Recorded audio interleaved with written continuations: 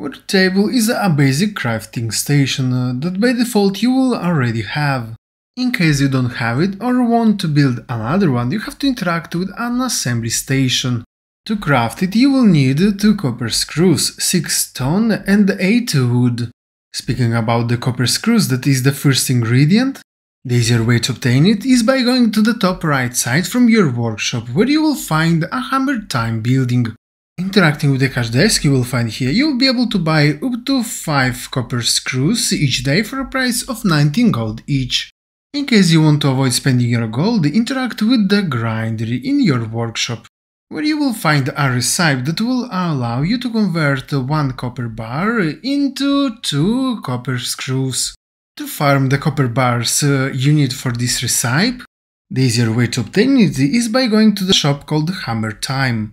From here you will be able to buy up to 20 copper bars each day for a price of 26 gold each. In case you don't want to buy it, go to the bottom right side from your workshop, where you will be able to access the Ufala salvage junkyard.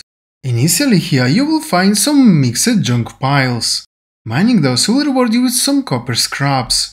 That next, by placing them inside the recycler, you have a high chance to find some copper bars. Progressing in the storyline, inside the junkyard will appear also some metal junk piles.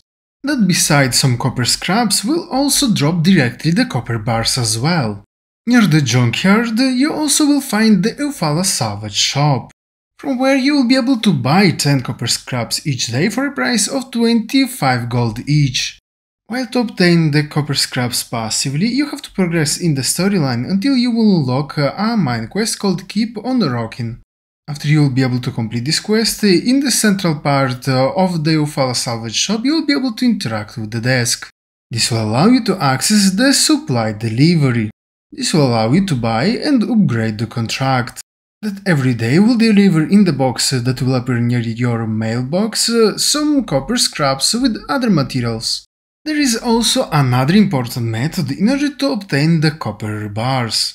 To do so, you have to interact with a furnace that will allow you to convert 3 copper ore into 1 copper bar. For the copper ore itself, you won't be able to farm it until you will reach a quest that will require from you to build a crane lift. That next you can use in order to reach the abandoned ruins. In this dungeon you will find several copper nodes you will be able to mine in order to obtain the copper ore. Occasionally you will get it also by mining the terrain. In alternative, if you want to save your stamina or obtain the copper ore before this mine quest, you can reach the Ufala salvage shop. Here you will be able to buy up to 50 copper ore each day for a price of 4 gold each. Speaking about the stone, that is the second ingredient. Early game, around your workshop you will find some junk piles, stone piles and wood piles that will yield you some stones. In order to be able to obtain stone more efficiently, you will need to obtain a stone pick hammer. Thanks to it, you will be able to mine some gravel, that will give you a good amount of stone. It can be also used to mine stone scraps. Those will reward you not only with some stone, but also with some stone scraps. The last one can be placed inside your recycler in order to obtain with a high probability some stone. For the next method, reach the abandoned ruins. Inside these dungeons you will be able to mine the terrain that have a good chance to give you some stone as well.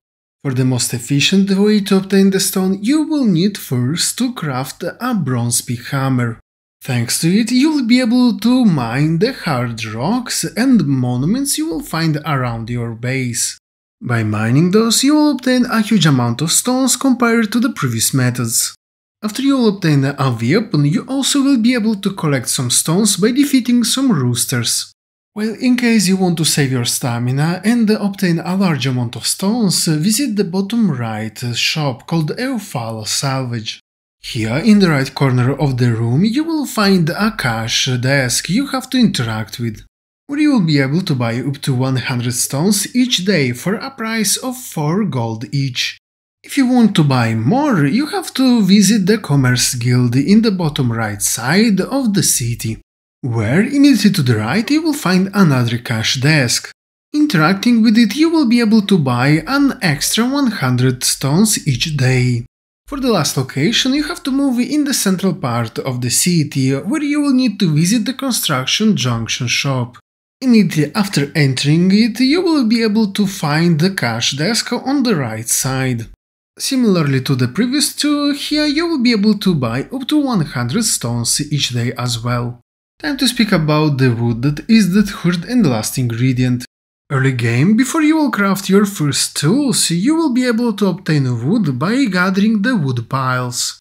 In alternative, if you want to save your stamina, run through a tumbleweed. Doing so, it will take damage and after a while it will be destroyed. As a reward, you will receive some wood. For the next method, you have to craft the stone axe. Then find some bushes called yakthorn and sandflowers. Chopping them down will give you a decent amount of wood. For a larger amount of wood, you have to chop down the cactuses. If you will do it the first time, Burgess will tell you that you cannot continue doing this. If you won't listen to him and continue chopping down cactuses and the other NPCs will be close to your location, they will run toward you and you will lose some reputation with these NPCs. Some of them will be able even to fine you for a good amount of gold. A little note, by chopping down the smaller cactuses, you will obtain also some wood, but you won't risk any consequences. Also, proceeding further in the main storyline and rebuilding the bridge will allow you to access a new biome, where you also will find some cactuses that this time you will be able to chop down without any consequences. For the next method, you will need to have a recycler. To obtain some wood, you can place inside it some wood scraps. To obtain them, just find the wooden scraps around your workshop that you can collect using your axe. Occasionally, you will obtain from them directly the wood as well. If you want to save your stamina and obtain a good amount of wood, visit the Water World shop located in the top left side of the oasis of the city. Here you will be able to buy up to 100 wood for a price of 6 gold each. For the most efficient way, you have to obtain the bronze axe. It will allow you to chop down the dead wood trees. You're allowed to do so without risking to lose any gold or reputation.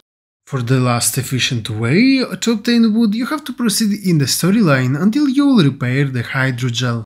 The next day, inside the Euphala salvage located to the bottom right side from your workshop, occasionally you will find a wooden junk pile inside that you will be able to dismantle. Doing so will give you a good amount of wood, wood scraps, fine wood scraps and hardwood.